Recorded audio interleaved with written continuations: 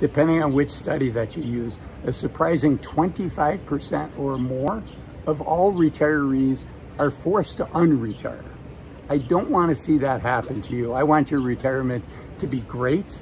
And so in today's video, I'm going to share with you the 5 main spending mistakes that retirees make that force them to quit retirement.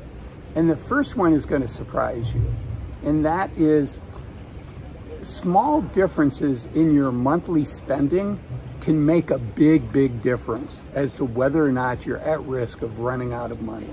Let me give you an example. I've been a financial advisor now for over 20 years. And if somebody comes to me and says, hey, Azul, we'd like to spend $5,000 a month in retirement. And let's say that we run the analysis and they have a 95% likelihood of never running out of money, which is wonderful. Surprisingly, if you increase that to $5,500 a month or more, I mean, just that 10% difference, that $500 a month difference can make a big difference. It can change your likelihood of success from 95% to 80% or lower.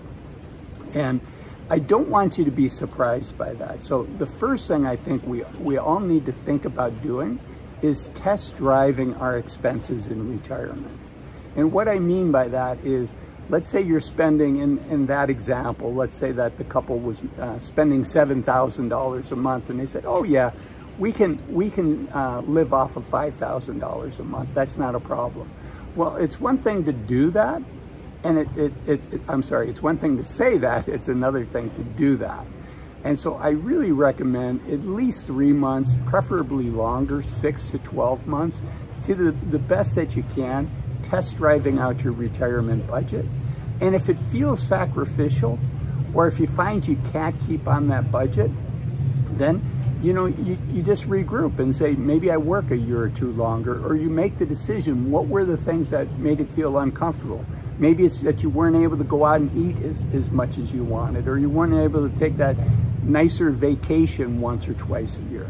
And then you just ask yourself, is it worth that? And nobody can answer that for you. That's, each of us answers that ourselves. And if it is worth it, then you think, okay, maybe I work an extra year or 2 so I can spend a little more money. And there's absolutely nothing wrong with that.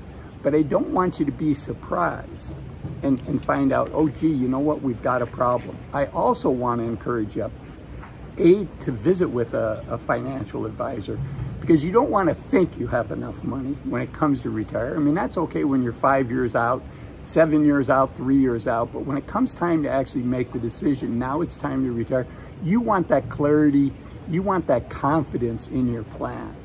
And if you did use a financial advisor and you find that your expenses are creeping up more than what you expected, I want you to go back to your financial advisor and say, hey, we're finding that our numbers are higher. Can you rerun the analysis for us? Just like if your health, if you're seeing your doctor and your doctor, measures your blood pressure, and maybe you've got a blood pressure monitor at home, and doc says, okay, your blood pressure's fine. Well, if you find your blood pressure starts creeping up at home, just like you'd see your doctor, I want you to do the same thing with your financial advisor on that. Because, if you overspend, 1 month or 2 months out of the year, is it going to move the needle? Probably not. I don't know. None of this is financial advice, but my gut tells me probably not. But if you find yourself regularly overspending what your budget was, it could lead to an issue. Okay, the second one is Roth conversions. And this is kind of the third rail for a financial advisor to talk about. Roth conversions are just kind of a staple in retirement and financial advising. For many people, it does make sense to do Roth conversions. However, it doesn't make sense for everybody, right? The goal is you want to pay the tax on that conversion from a regular IRA or a regular 401k. You want to pay that tax as you take it out at as low of a rate as possible. But here's my caution. It also is going to increase you have to pay those taxes, right? So in the year that you withdraw the money. So if you do a Roth conversion, let's say you convert $100,000, if you do that, that is money, you're gonna have to pay tax on that when you take the money out. In that calendar year is when it's gonna count as taxable income, and then the following April or October, if you file for extensions, is when that's going to be due. But that's gonna increase your withdrawal rates. I mentioned earlier the 4% rule, taking 4% out of your account. That might increase it, and could increase it substantially, maybe to 6%. And you might think, well, Azul, you know, what's the big deal if I take it out 5 years early? Eventually the government's gonna force me to start taking money out.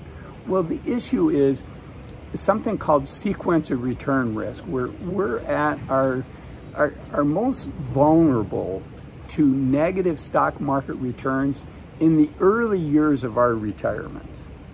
And so we just want to be cautious that we don't put ourselves in a situation where we become a forced seller of stocks in a down market.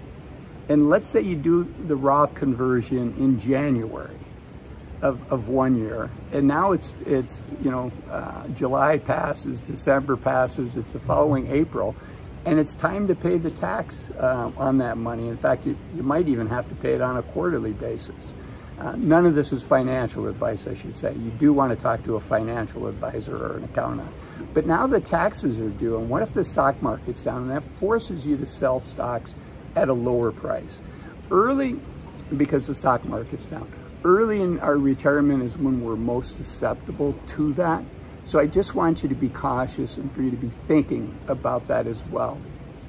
The other thing is, you know, if you can pay tax on money that you're withdrawing out of your regular 401k or regular IRA, if you can pay that at the 10 or the 12% level, you know, that's a pretty affordable tax rate. Again, it's not tax advice, but there's less of an incentive. You know, we have 7 tax brackets in the United States, and it goes from 10% to 12%, and then it jumps to 22%. So if you can take money out and just out of your regular IRA, which many Americans can, and just pay 10 or 12% tax on, it makes the incentive to do a Roth conversion lower than what it would be if you're taking money out, certainly at 22, 24%. Or something along those ranges. So think about sequence of return risk, think about what tax bracket you're in. Here in the United States, married filing jointly, it's a little under $95,000 that you can earn after the standard deduction of $29,000 and still be taxed, married filing jointly in 2024, at the 12% federal tax level.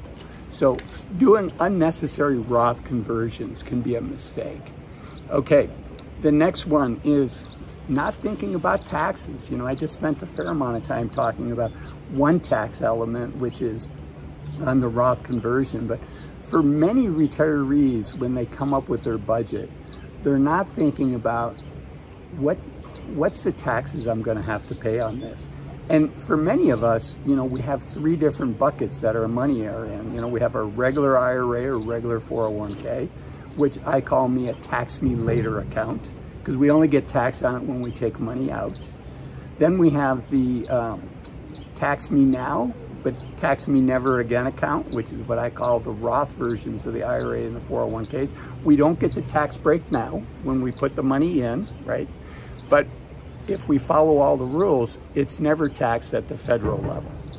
That's why I call it a tax me now, but then don't tax me ever again on that account.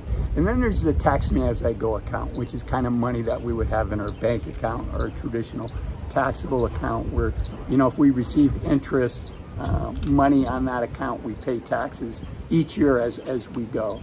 So those are our 3 accounts. And depending on where you take the money out, can have a dramatic impact on the taxes that you end up owing. For instance, if you took all the money out of the Roth and you complied with all the rules, you would pay no federal tax on that money, right? So depending on where the money comes from can have a big impact on taxes. So I encourage you to be involved and thoughtful and deliberate about which account you take money out of. And it should be part of your plan before you get into retirement, certainly in retirement, being strategic, for most people, it makes sense to hire an accountant or a financial advisor to help them with that. Okay, the next one that sneaks up on people, maybe they come up with their budget and they say, you know, this is what our rent is, or this is what our mortgage payment is, and you know, this is how much we spend in gas and food every month.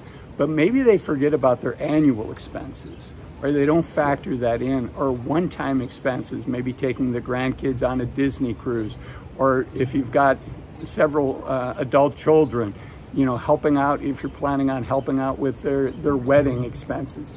Things like that is either forgetting about the annual expenses or these one-time expenses that are really important. Another common example is a new car. You know, many people plan on getting a new car every 3, 4, 5 years. And is that budgeted in? Because if it's not, it can be a surprise for you.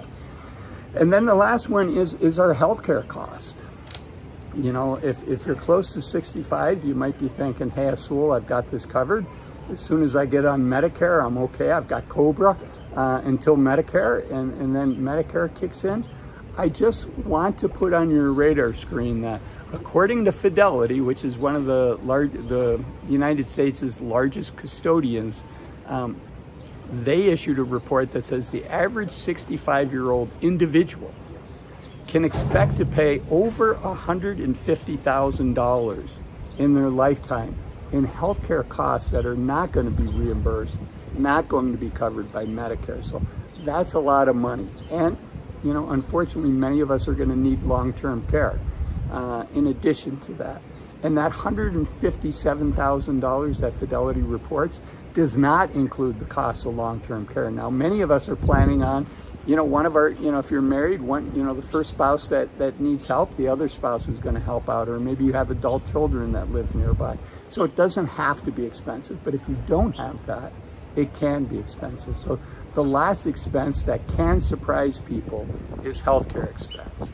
So those are the top areas. I think another thing is you're thinking about retirement that would be helpful is how does your plan for retirement, your income, your distributions, the amount of money that you're planning on living off in retirement, how does that compare to other Americans? And that's why I made this video, the average income for retirees in the United States. Thanks for watching this video, and I'll see you in that one. Bye-bye.